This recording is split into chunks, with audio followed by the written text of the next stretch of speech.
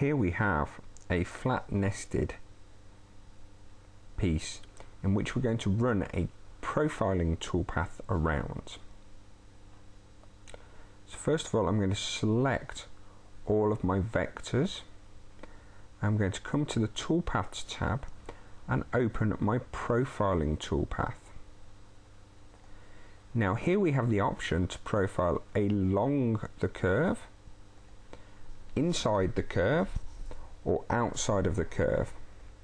In this case, I want to profile around the outside of the curve. Now this allows me to set an offset allowance, so if I wanted to machine outside further than the vector, so a couple of millimeters outside of the vector, I could type in an allowance there.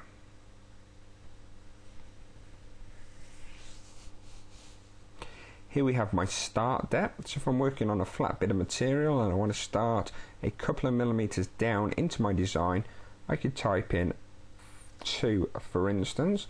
My finished depth, I want to cut all the way through the bottom of my material, so I'm going to use 12 for this because my material is 12 millimeters thick. Tool I'm going to be used to cut with will be a 6mm end mill tool.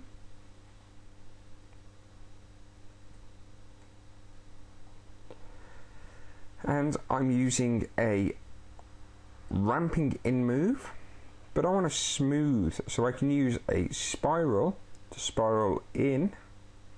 I can use a zigzag, so it will come in from one side as shown in this pattern and zigzag in, or I can smooth ramp, so smooth ramp in and smooth cut down as well.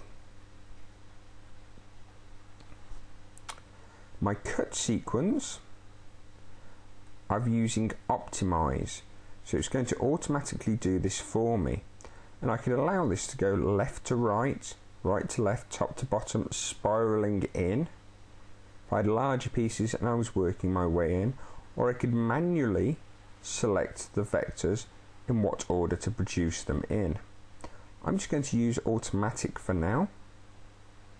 I'm going to define my material to be the thickness of my final cut which I chose, which was 12 millimeters from the top of my block. So I'm going to calculate this now and come over to the 3D view to take a look at how this is being produced. So if I first of all come across to the circle, we can see by using that smooth ramping, it's just slowly ramping its way down and down and down to create a finished cut. Whereas if I was to use a zigzag on this procedure and select all of my vectors again, we would see we get a different cut. So it's zigzag in, go round, zigzag in, go down, zigzag in, go round.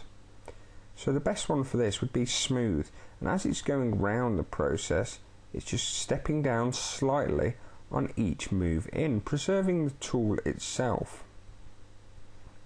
And we can see that it's doing one and then it's lifting or retracting and moving to the next toolpath, going round, retracting, moving, going round to the spiral, retracting, going round the edge of this one, and so on all the way around the design.